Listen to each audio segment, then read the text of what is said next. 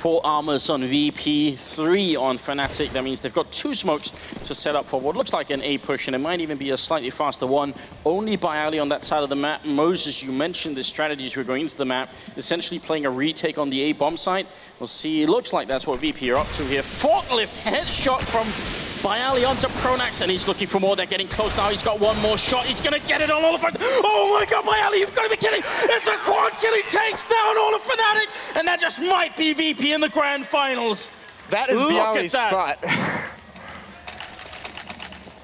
There are no words to describe that.